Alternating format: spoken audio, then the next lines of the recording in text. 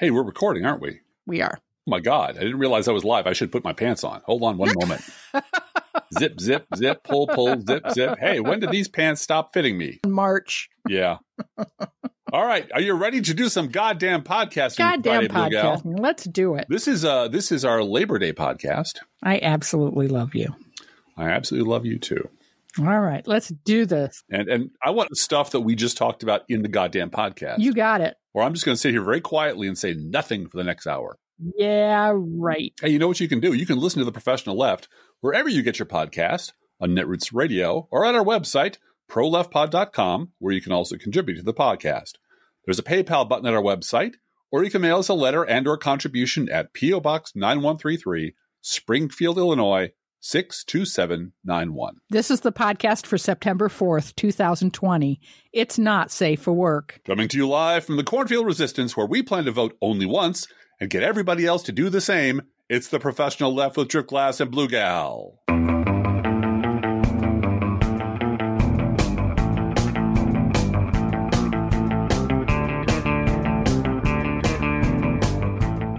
Hear that, everyone? You need to vote. Got it? Do we need to repeat it? You got to get out there and vote and take people with you to vote and get your friends registered to vote and check to make sure that you are registered, because there's a lot of fuckery going on. And there sure is. So you got to really, really be thorough about this stuff. You got to be, it's like you're planning a vacation during a pandemic, except, and that's really what you're doing. You're planning a little outing on a day when things might go horribly wrong. So you have to have a backup plan and a backup plan for that. You're all very good at that, I'm sure, when it comes to planning a vacation or going to the store, some of the things that you now have to take very seriously.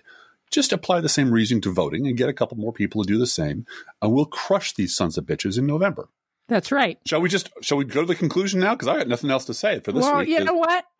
It's interesting to me that David Plouffe was on All In this week talking about how a large swath of voters has tuned out Donald Trump. Yes. Even if they're planning on voting for him, he's just too embarrassing. Yes. And you know, you and I talked before the podcast about, my God, Ezra Klein can't believe that there is this 38% floor under which Donald Trump never drops. That because they're just gone. Well, and shall we go into that right now? Yeah, let's go into that right now, because I think that's related to the ability to tune out Donald Trump and whether we should tune out Donald Trump and what we do instead of being absorbed into the Trump world nonsense. Yeah. I think Joe Biden handled it very well today in his press conference. This is Friday, by the way. We're recording this on Friday. We are recording on Friday. But yeah, talk about Ezra Klein for just a minute and what we had talked about earlier. Well, it's Ezra Klein really wants to be David Brooks. Oh, he wants to. I know he wants to sort of hover above the common mass of humanity while still technically being a liberal, and remark about sort of the general status of the species on Earth, which is fine. He has a lot of money, and he has a lot of. That's a good living, actually. Apparently, according it's 160 words a week or 1,600 words a week, and you're done, right? Just keep farting into that little bag that keeps you aloft, and you'll be fine. But Ezra Klein just has it's like this weird sine wave. He and Chris Hayes do this, and other people. They have this weird sine wave in their reporting where they can 1 minute seem to actually understand how bad things are and how bad things have always been and why they're not going to get any better anytime soon and how thoroughly fucked we are. In my notes, I have Ezra Klein and xenogenesis, which is a wonderful word that isn't used very much. Xenogenesis just means giving birth to something that is alien to you. That's completely alien. And the fact of the matter is that our democracy has given birth to something that wants to kill democracy. And it has been it's been going through labor on the right to create this monster for decades. And the people who've been saying, oh shit, here it comes, you got to stop feeding it, stop nurturing it, stop giving it red meat, have all been ignored and all been told to sit down and shut up, and up to and including Hillary Clinton, who in the 2016 election pointed out that not all, but a non-trivial number of Republican voters are deplorable people. And it turns out, and that killed her in the media. That was an extinction level event for Hillary Clinton in the same media that is now every hour going, holy shit, can you believe how fucked up the Republican Party is? Mm-hmm. And there's no deplorable, and using the word deplorable over and over and over again. Yeah. Yes, and there's no crossover. Ironically, yes, there's no crossover between. There's no acknowledgement that there was a before time when you all said exactly the opposite. Mm-hmm. So Ezra Klein is shocked that Donald Trump's numbers aren't getting substantially lower, like dropping into the teens and 20s. Right. They're staying, which is where in a sane world they would be. Right. Yes, and yes. the only way that his numbers would drop 10 points is if 10 million Republicans suddenly drop dead. Yeah. Because they're all shitty, awful, racist assholes.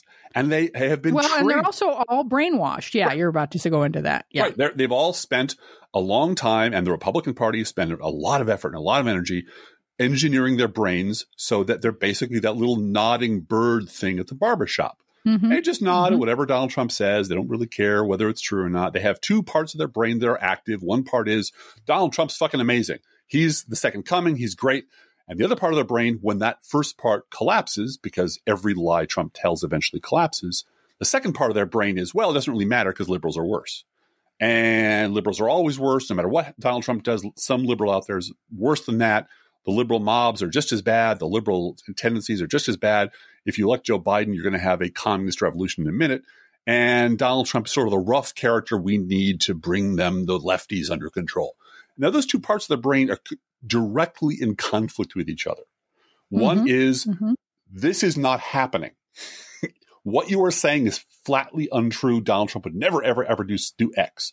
And the other half of their brain is, oh, even if it did happen, it doesn't matter because the liberals are worse.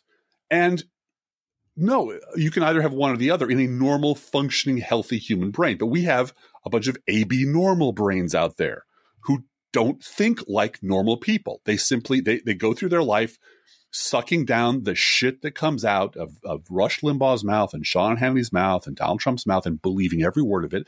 And when it goes bad. Did you just slip in a Young Frankenstein reference there? I did. I just slipped it in.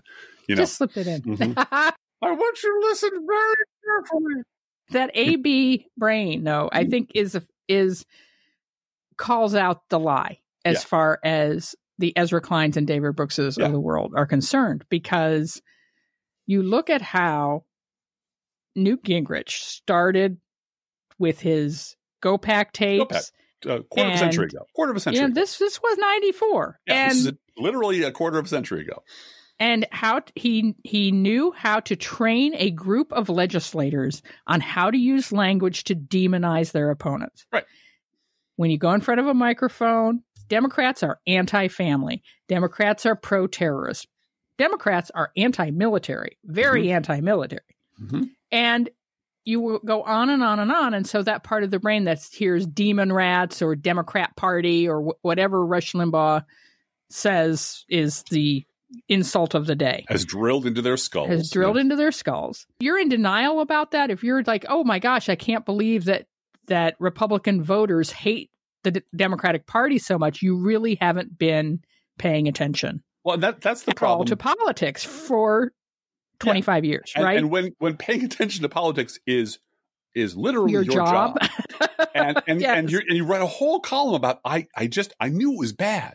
But oh my God, it is almost as if there is literally nothing Donald Trump could do that would lower his approval rating below 38 or 42 or whatever it is on any day and every day.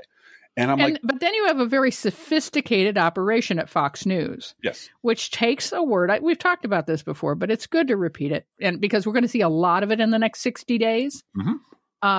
We saw it with Nancy Pelosi's hair this week. Nancy Pelosi's hair was mentioned in the past 3 days hundreds of times on Fox News. Yes. And in 3 digits, hundreds of times.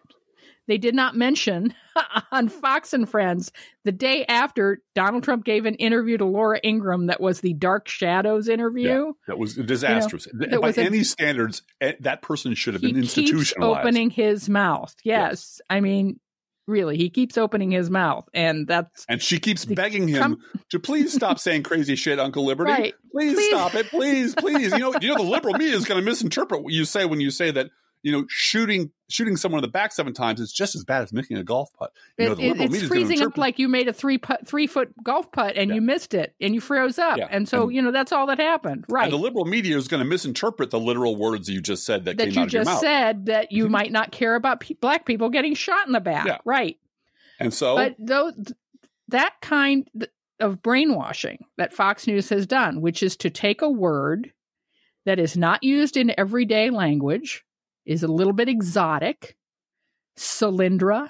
Yes. Uranium One. Soros. Benghazi, their favorite, Benghazi. Soros. Sidney Blumenthal. Soros. Antifa. Antifa. Exactly. Those words are to program a hate response in the brains of people who have been plugged into this for decades. Yes. And plug themselves in. Let's be very clear. Plug themselves in. It is a conscious thing. Yes. Of, Solyndra. That word is going to, it's just like Pavlov's dog. It's going to make you hate Hillary Clinton. It's going to make you hate Democrats. Right. You're going to think immediately, Democrats are corrupt. You're going to think they're anti-family. You're going to think Benghazi. This idea that Benghazi is trending today is not only a testament to Russian bots on Twitter. It's also an indication of the depth of the brainwashing. And if you are an observer of politics and media in the year of our Lord 2020, and that is a surprise to you, yes, you need to go back to school. Yeah. Well, and that's the thing. It is the people that Ezra Klein is now and aspire to be hover above the world and observe humanity as a distant thing. That is those people doing that stuff. And and if you ride the Acela train every day or 3 times a week, it can feel that way, I'm sure. And the idea that he is now flabbergasted that the Republican Party is exactly as bad as we dirty hippies have been saying it is for decades, even as he has been sort of agreeing, sort of saying, okay, but that there was always that rising voice Cavuto question mark at the end of it. Like, they certainly seem like they're pretty bad. They certainly seem like they're, but it's this horror of recognizing that things really are as bad. I mean, the doctor holding up the x-ray saying, nope, it's going to kill you. I want to talk a little bit about the future. Sure. And the immediate future, like in the next 3 days? The effort that the media, as we've been talking about it, and I think this is part of Ezra Klein's problem and some others, the effort that the media is going to make, the mainstream media is going to make to allow Republicans, and I say that in a very general way, Republicans to save face. Oh, yes. Friends of. Are you a friend of Joe Scarborough? Oh, sure, come on in. Wipe your feet and don't talk about anything that happened before 2016, and you're in the club. This is the thing. First of all, let me say this. Joe Biden does not control who endorses him. He can reject endorsements, but if it is anyone who could possibly fundraise for Republican candidates who endorses him and is not a Klansman, and I am unfortunately differentiating between certain Republican office holders and Klansmen. Okay. There is no upside to Joe Biden rejecting an endorsement from anybody other than the David Duke level of people. Yeah. If it is a former governor who may have a horrible record on unions, who may have a Michigan? Horrible record. Yes. You mean John Kasich as well? Yes. And John Kasich and his record on abortion and there are a whole group of Republicans with whom I will not trust them as far as I could throw them. I do not trust them after January 20th at all. Nope. And if they endorse Joe Biden and refuse to raise money for Republican Senate candidates and Republican House candidates, the fact that Joe Biden doesn't say anything about them, I think that's just what you have to do. And it's not a question of the enemy of my enemy is my friend. It's a question of this person is neutralizing themselves in this election. And therefore, move on to the next thing. And I am tuning out Trump as much as I can. It's hard to do because of my work with Crooks and Liars. I have to listen to a certain extent of it. That's our job. But head down, get busy with voter turnout is really what I do to maintain my mental health. Postcards to voters helps me maintain my mental health. Helping get people in Florida, that's what we're doing now. People in Florida have to apply for an absentee ballot. So we are sending postcards to registered Democrats in Florida to get them to have the information they need to get an absentee ballot. And so this idea of saving face and letting them save face up to that extent, I'm okay with. When it comes then to after January 20th, they do not get a seat at the table. And they do not get to bring their right to work bullshit to my house. Well, I have thoughts. Yes, please. I have a brain that's complicated enough or self-contradictory enough that I can understand both sides of this argument. Yes. Okay. One side is that Joe Biden is trying to manage, like Eisenhower tried to manage, a bunch of very, very egotistical generals with competing political agendas. And he's trying to get them all to attack Germany in a particularly coordinated way. And if Montgomery wants this fucking thing, then give it to him. And if the missiles are being fired at England, well, we have to go take out the missile sites, and that's going to distract us. And Patton screaming about, fuck you, give me gasoline and I can take Berlin. Get with the program, George. That's not the program. I understand that. I really do. I understand having a big, loud caucus of people who oftentimes hate each other, trying to accomplish a single goal. I do get that. On the other hand, I have a suspicion based on history that you and I will have no say over who gets a seat at the table. Yeah. That the people who, I mean, if you, again, let me just put it this way. If you and I actually had any clout, if liberals had any clout over anything, had we had any say, do you think if you turned on MSNBC in the morning, you'd see a fucking Republican congressman and his wife? Oh, an entire panel of Republicans. An entire panel of Republicans who are all basically taking liberal shit from 2004 and ripping us off and pretending we don't exist. Yeah. That would not happen. Chuck Todd would not have a job. The entire op-ed page of the New York Times, minus one or two, would be fired tomorrow. We have no say over anything. Nobody listens to us. Well, that's not true. They listened to us 10 years ago later to steal what we said and then give us no credit for saying it and go right on hating us. Go right on hating us. That's Mr. David Brooks of the New York Times had a column that, we are now in the shadow of the apocalypse, right? It is right at our doorstep. We're 60 days away from saving democracy or having an authoritarian dictatorship imposed on this country and democracy dying. David Brooks is writing a column about how both sides on the left and right are doing terrible things. They're all taken to the streets, Driftglass. Well, yeah, there's the people on the right, Republican independents who are arming themselves. A time will come when patriotic Americans have to take the law into their own hands. Those people. And the left is in the street too, Bluegal. On the fringe left, there's those who want to overthrow the racist, cisgender, patriarchal, neoliberal oligarchy. Because those are all the things that David Brooks hates. He hates anyone identifying anything other than privileged white male pricks like David Brooks.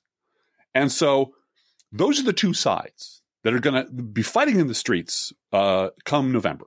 There'll be an open war in the streets between those two sides who are equally bad, equally terrible, equally awful, equally wrong, according to David fucking Brooks, who has a job for life at the New York Times. However, we will be saved by David Brooks.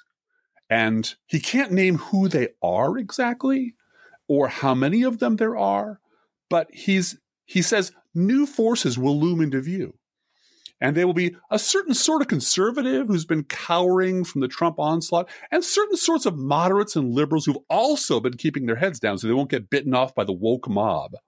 Yeah, the woke mob. The woke mob, yes, as you know, being insufficiently liberal gets you terrorized by the woke mob here in Springfield, Illinois. The woke mob. And those two groups will unite in a mighty centrist uprising. Of course, there's always that mighty centrist uprising right around the corner. And I wrote about this, and I sat down. But he wrote about this 10 years, 20 years, 30 years ago. He's written, this comes up every time the Republicans shit the bed. Every 6 months. Every 6 months, we're right around the corner. The fringe left and the crazy right are the real enemies, and it doesn't really matter if the GOP is screwed up because whatever's wrong is just minor glitches or bugs. That doesn't matter. He doesn't admit, the other thing he doesn't admit is if there were ever to be a grand center arising from the ashes of anything, both sides nonsense he's spewing, it would be led by Hillary Clinton. Yes.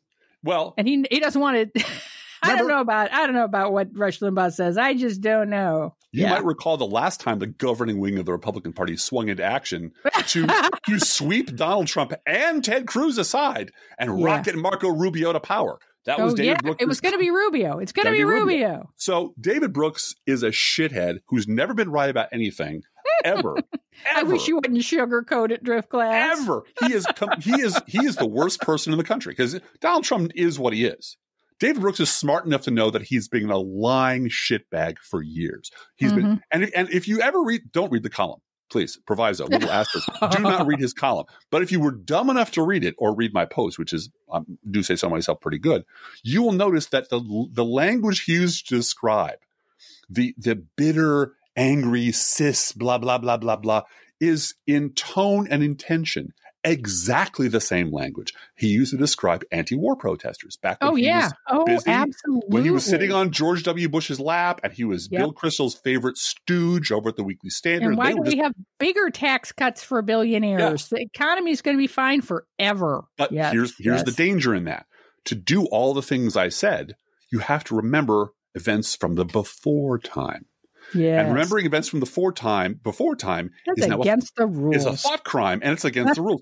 Remembering shit is why liberals are not allowed to sit. They're not invited to the table because they bring receipts. We talk about this shit as if it actually mattered because you know what? It actually matters. So I am sympathetic with Joe Biden trying to form a big, loud, contentious caucus of people, a coalition that will get him across the goal line. I get that. But I have no faith at all that come whatever happens in January, the people who will be sitting at the table defining the national agenda will be all the Lincoln lads and all the people on the right and David Brooks and David Frum who will all say, yep, you're welcome, America. You're welcome. We saved America. You are welcome. We saved it from the crazies on the left and the crazies on the right. You're welcome. And there's one thing that might shit in their punch bowl, Driftglass. And that's whoever is elected to the House of Representatives. Yeah, there is that, isn't it?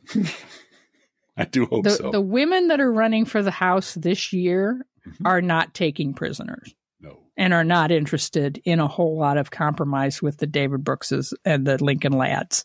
Hey, speaking of taking prisoners, let's talk about Rand Paul for a second, shall we? I want to talk about Rand Paul, Mark Meadows, and David Clark. Well, go ahead. I'm going to sit back and you just rip them, Bluegal. Go after them. Rip and read. I'm going to rip and read these three real quick.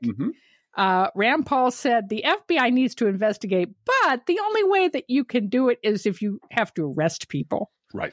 Arrest them first, investigate arrest them him first, investigate later, because Ayn Rand said so, and I'm a libertarian. I have apparently completely never understood libertarianism because I've gotten that entirely It's all backwards. about rounding people up and not letting them have their freedom until they prove themselves innocent. Right. That's libertarianism. So I apologize. And, I got it wrong. Chief of Staff Mark Meadows, you remember him. I do. Vividly. Trump's Chief of Staff was asked about removing monuments of slave owners.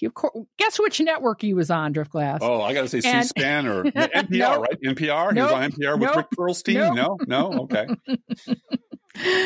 He was asked by some Fox and Friends people about removing the monuments to slave owners in Washington, D.C. And he said, we ought to remove protesters from Washington, D.C. Yeah. He didn't say rioters. He didn't say murderers. He didn't say violent people. He said protesters. Yeah. A whole lot of people reminded him the March on Washington that we're commemorating this week was protesters. Shut up. You're remembering the past again, Fran. God damn it. That's the before time. You're not allowed to do that anymore. And David Clark went one step further and advised his radio listeners on how to get away with killing protesters. He told his Wisconsin audience to have a plan to legally justify shootings. Make sure you have a plan.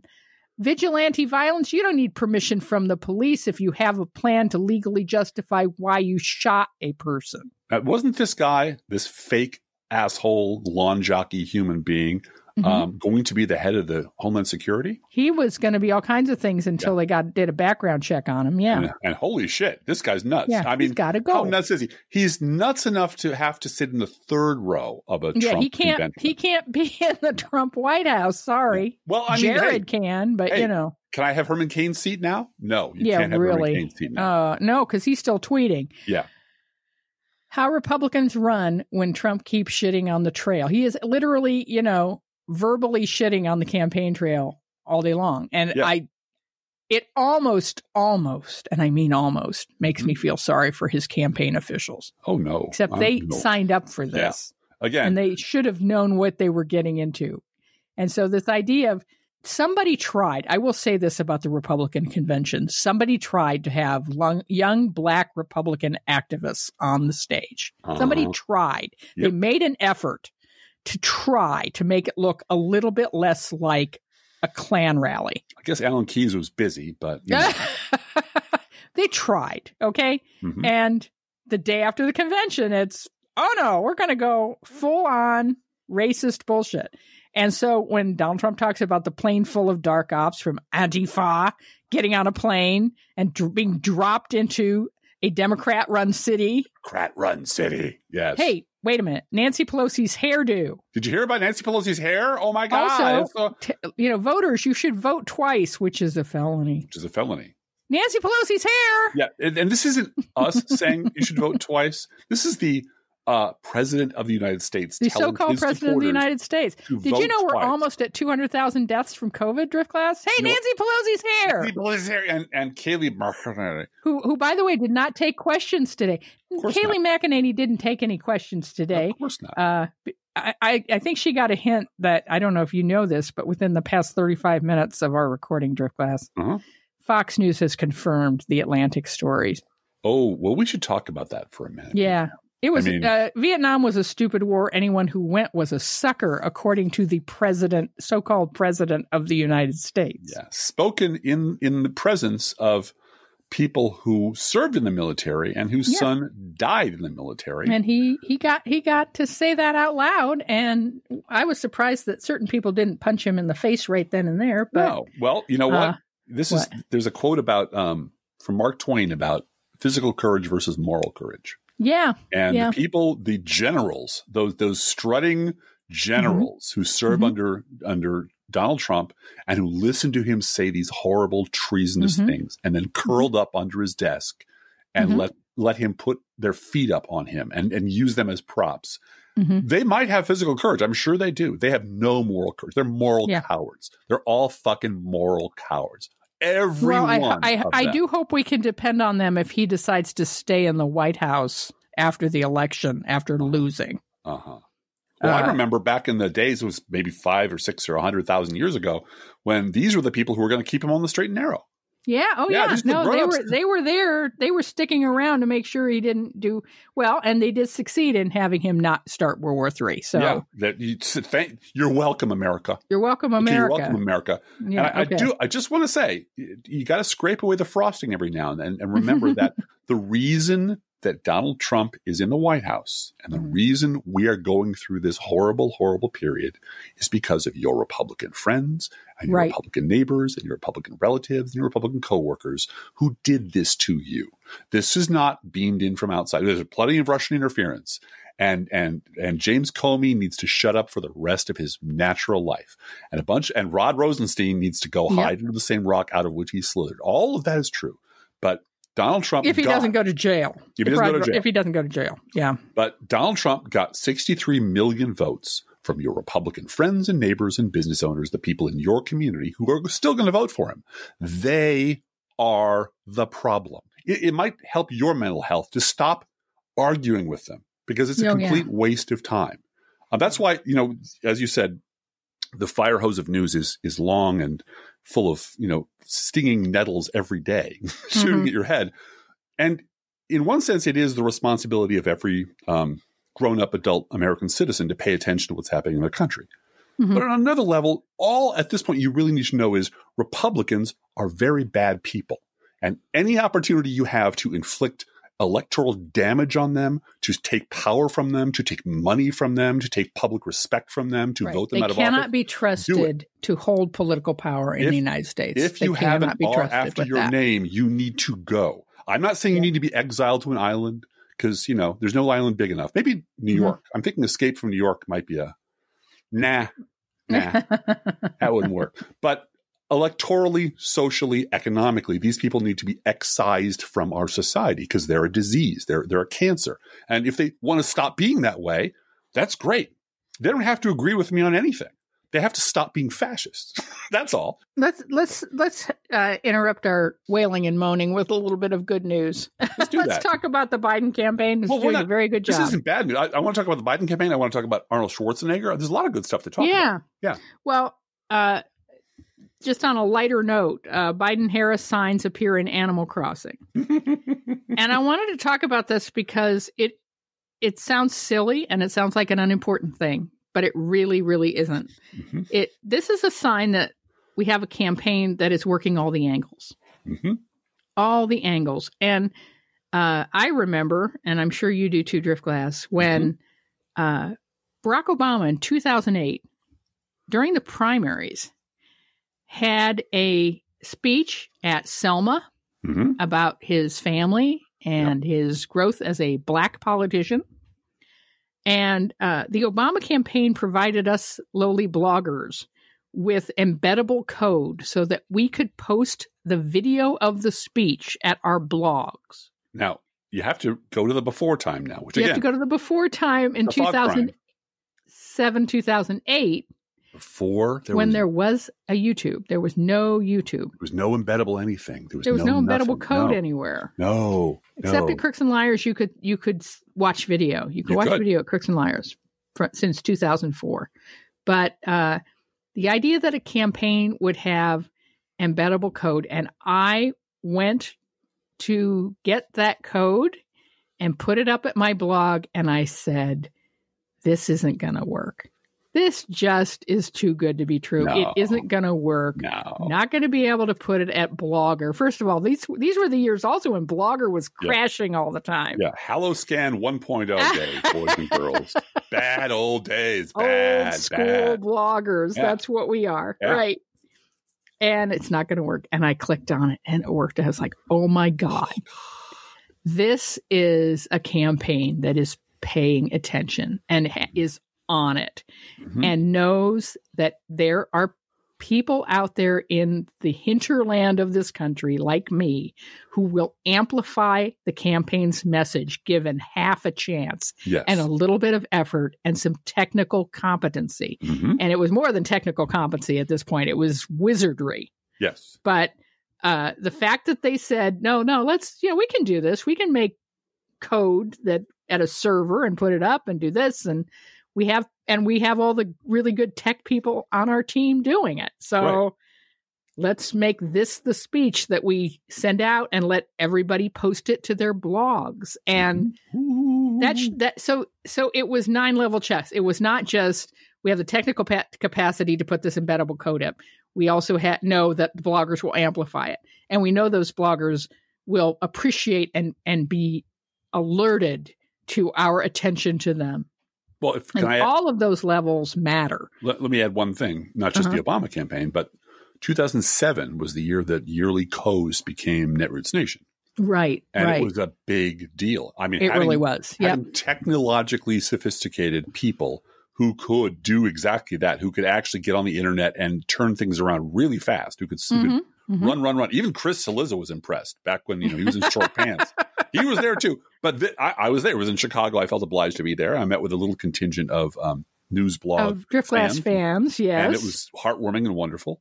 And they brought you a tray of Driftglass. A little trove of actual Driftglass. And I caught their attention by typing on my laptop, "Fuck the fucking Yankees," in giant capital letters and holding it over my head. And like, oh, there he is. You're not what I expected at all. I expected a tiny, angry man with a big shock of hair. And you're tall and kind of laconic, and you don't like you don't get upset in public very often. Like, your face doesn't turn all red when you talk about things. Yeah.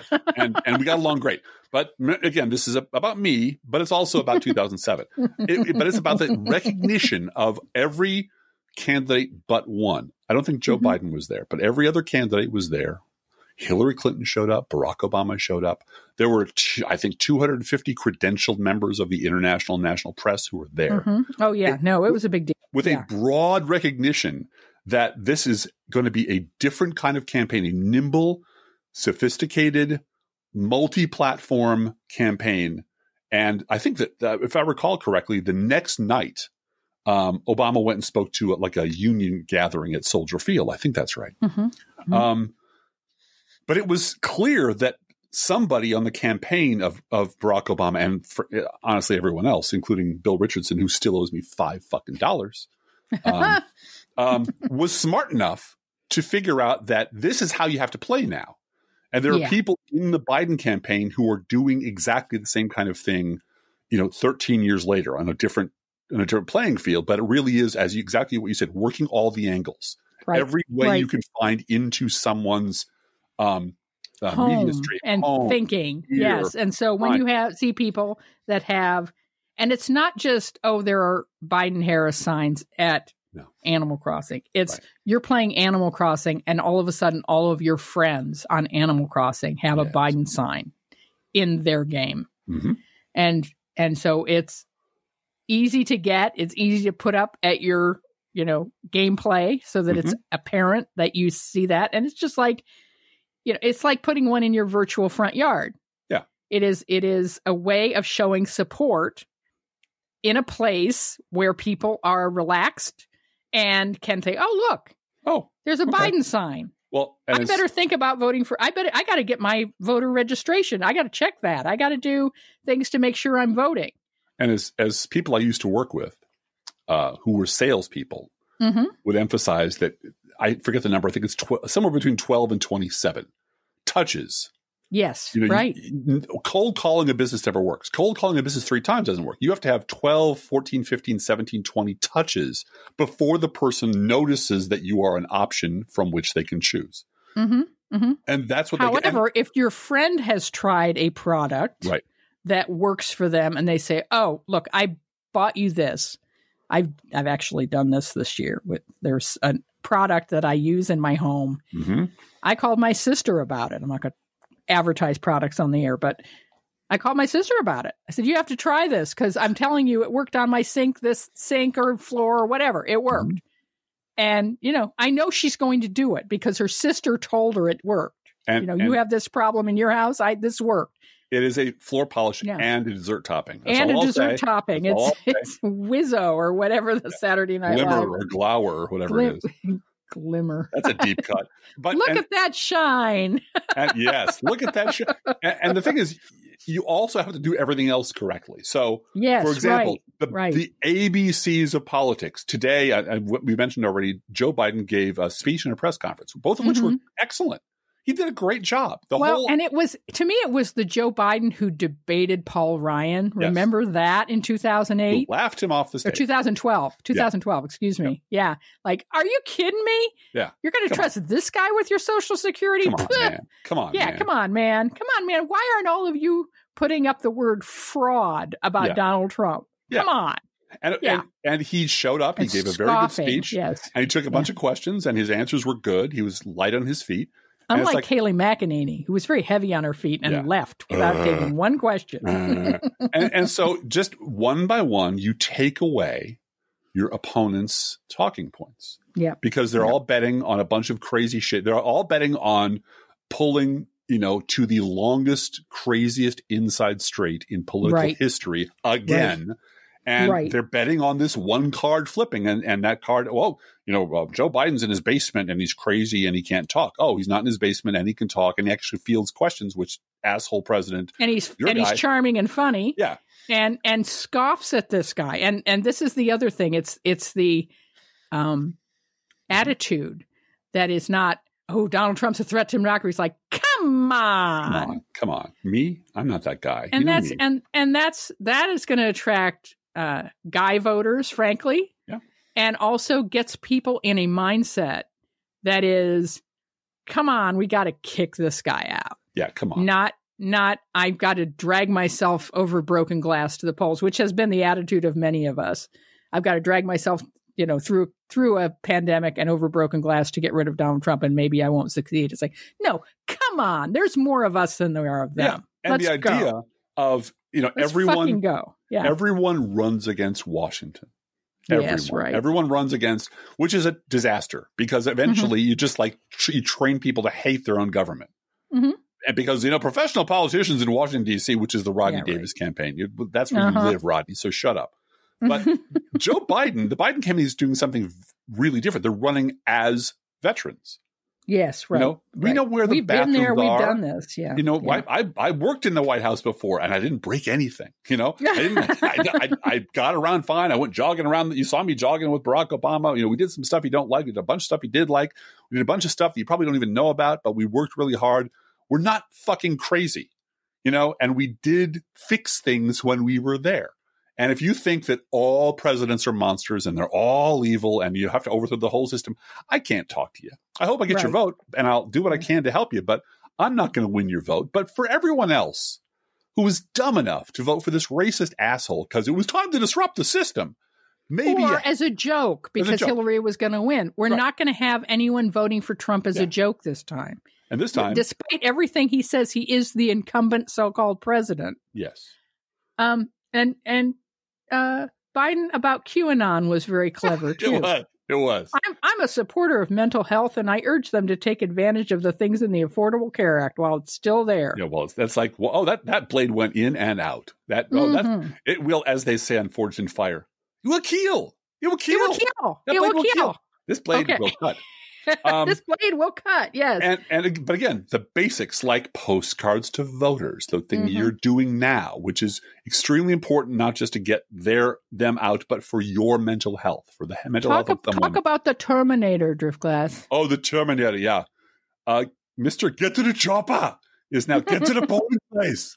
Arnold Schwarzenegger, the Terminator, has offered to pay for all reopening the polls that have been closed in the South of this country, because he was a Republican. Remember, he's a Republican governor of California, and he got in on the sleaziest campaign. They screwed over Gray Davis, the Enron people, screwed around with the power system in California, brownouts in California, and remember the Ken Lay was George W. Bush's number one promoter.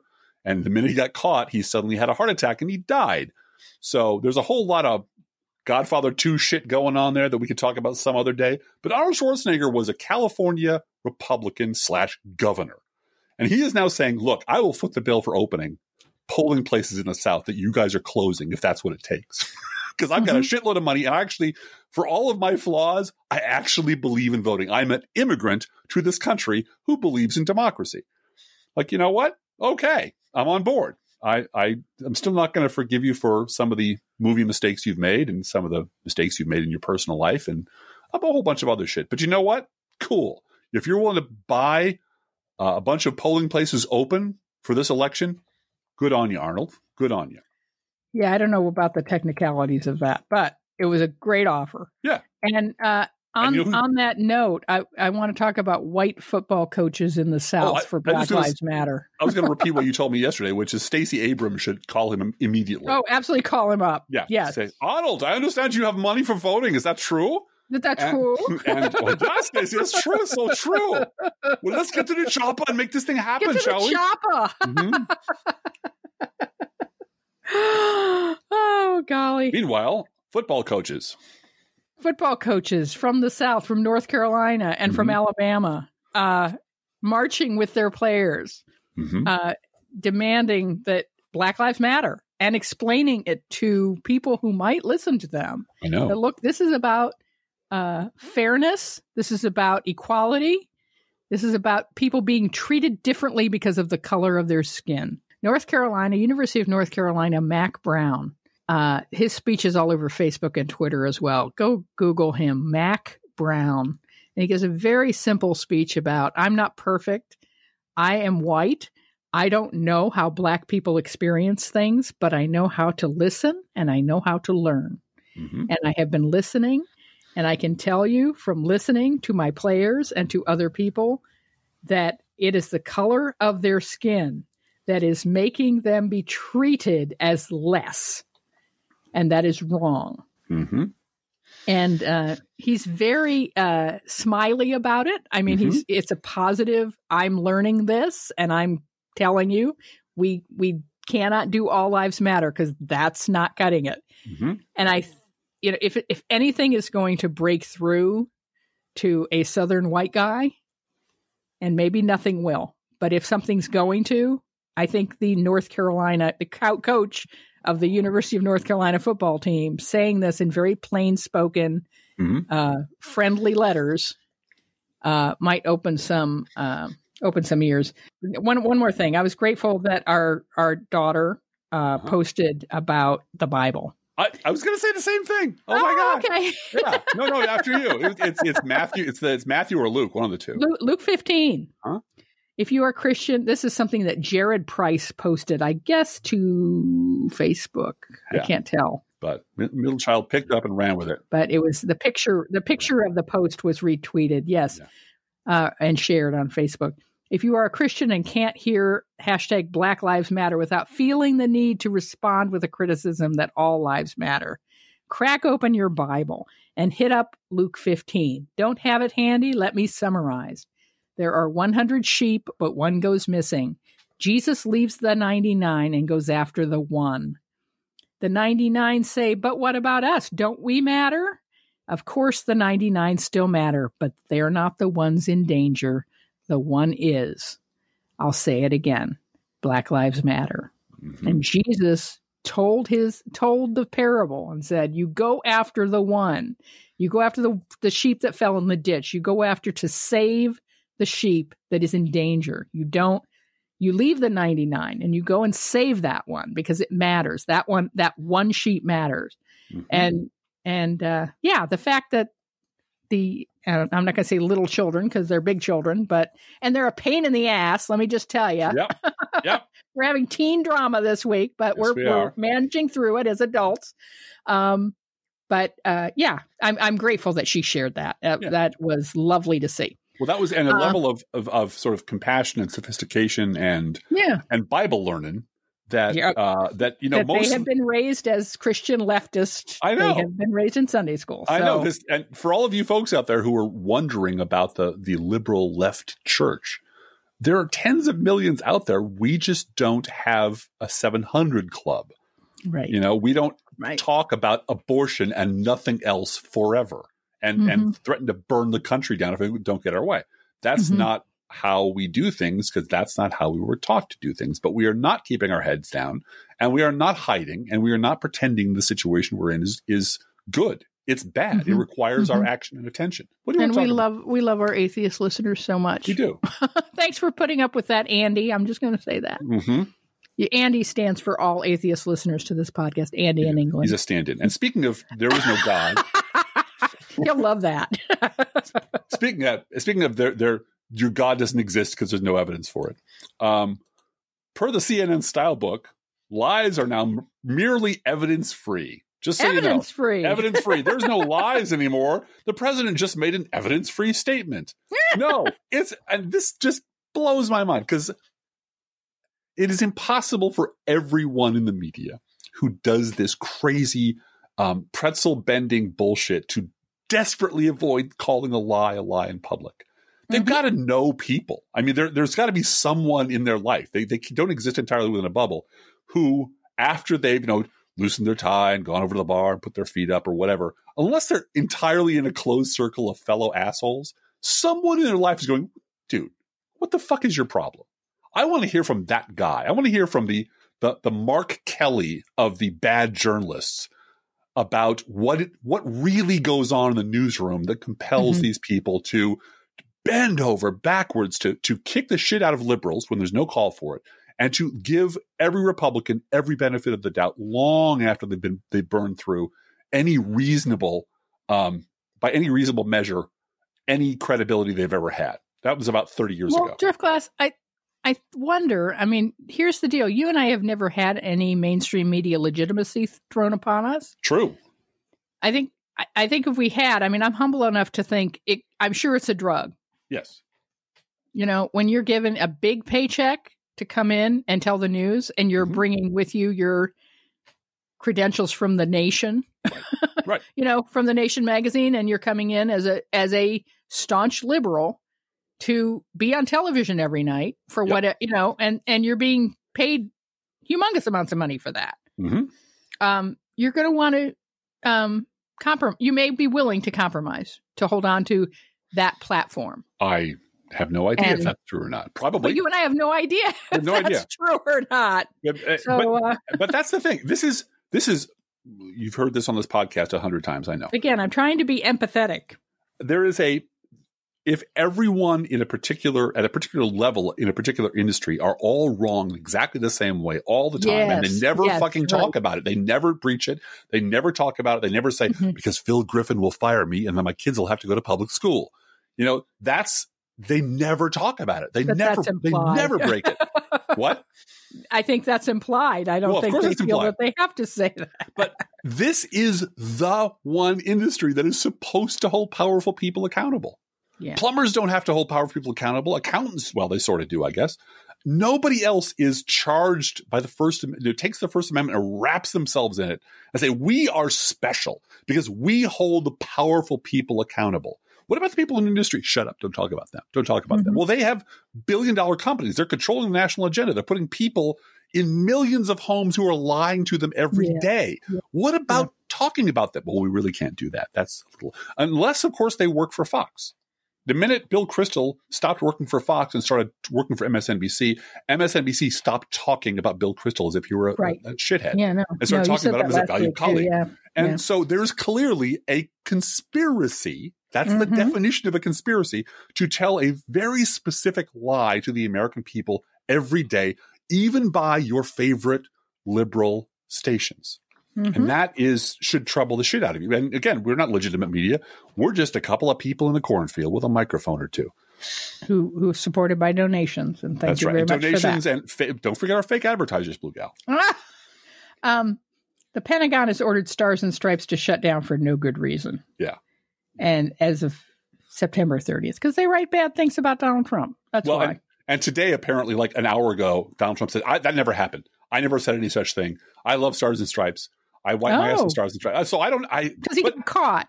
But yeah, he got caught and he walked it back and said it never happened.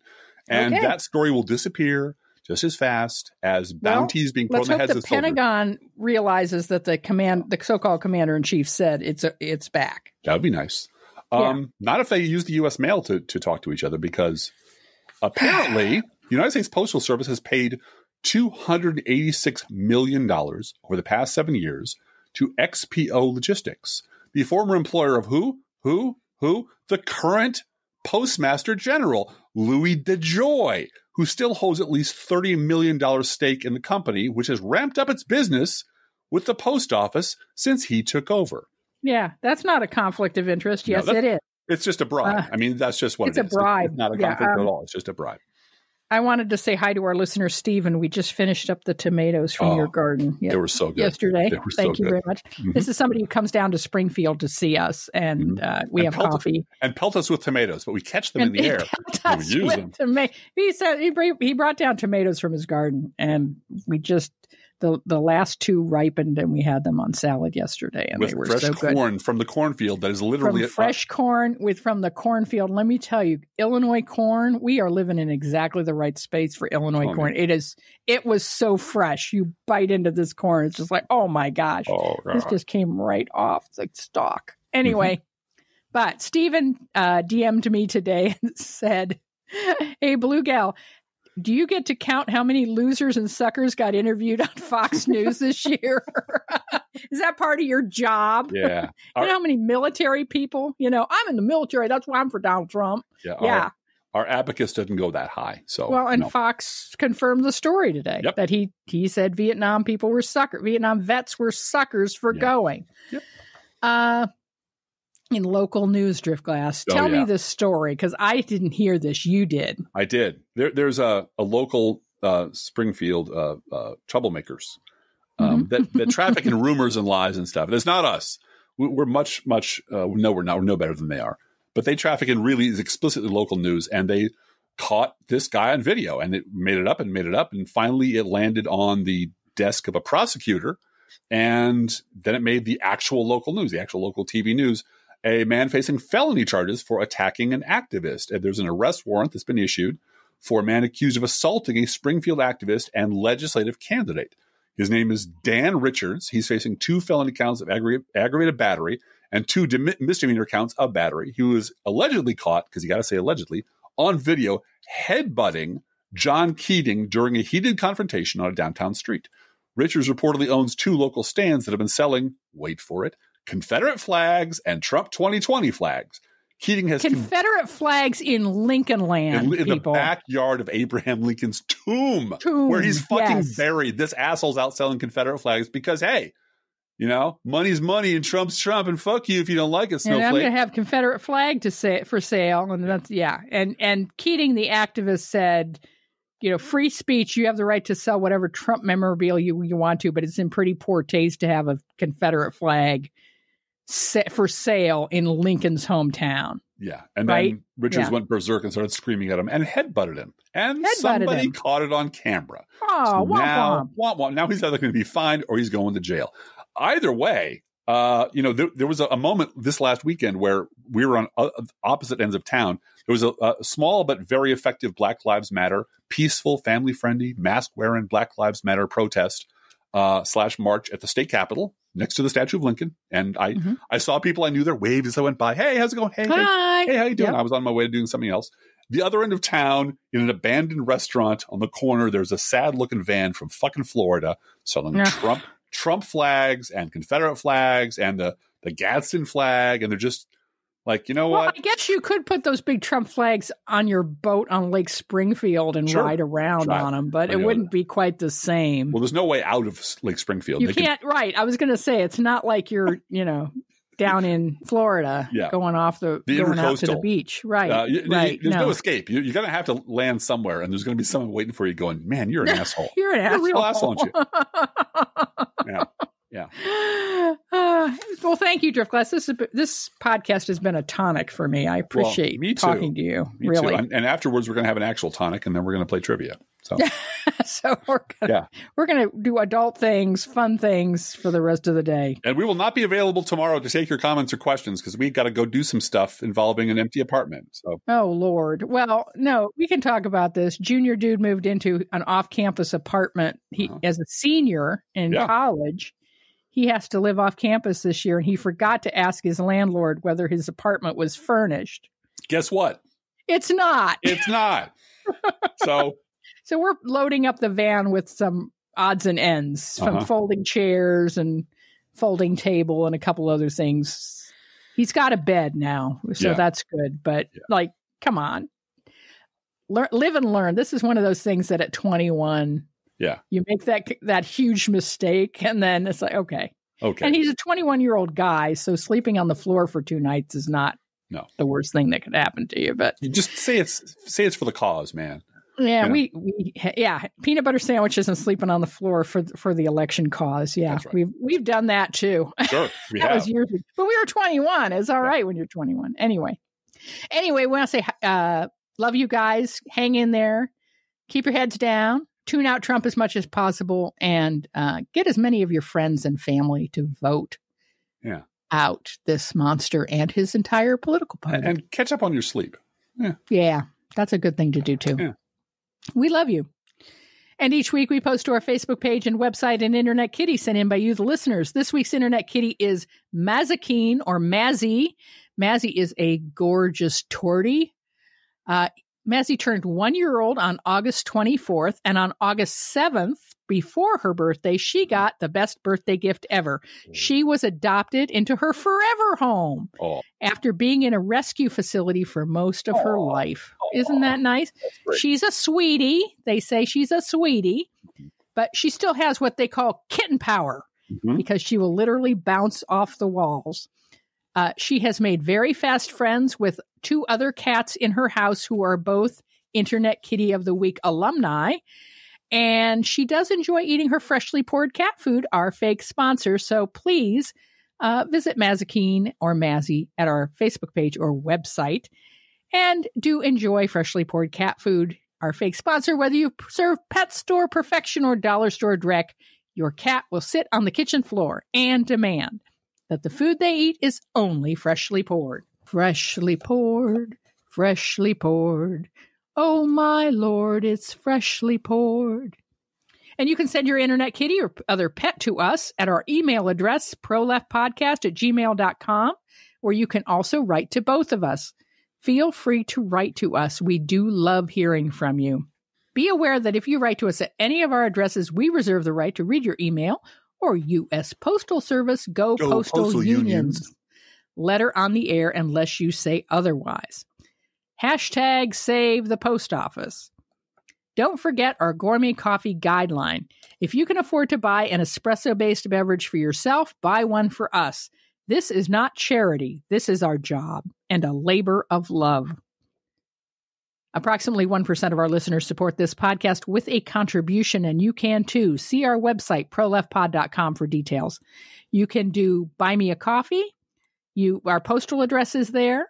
Our PayPal button is there. It's all there at proleftpod.com. We want you to have lots of options for how to support the show. And we really appreciate your support. Thank you. Please share our show on social media, and thank you so much for doing that. Hey, Driftglass, how are the Internet Kitties doing this week? Well, Bluegal, the Internet Kitties don't want to hear one more word about Jerry Falwell Jr.'s sex life. Let's think about living. Let's think about loving. Let's think about the hooping and the hopping and the bopping and the loving, lovey-dovey. Let's forget about the whine and the crying, the shooting and the dying, and the fellow with a switchblade knife. Let's think about living. Let's think about life. The Professional Left podcast is recorded under a Creative Commons license. Copyright 2019-2020, DGBG Productions.